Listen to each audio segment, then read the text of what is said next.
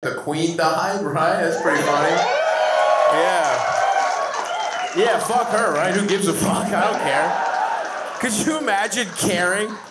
Could you imagine being the kind of fucking nerd that was like, oh, the queen is dead? Oh my god, but she was so grace. Shut the fuck up, you nerd. She fucking sucks dick. Her family can suck my dick. I'm glad she's dead.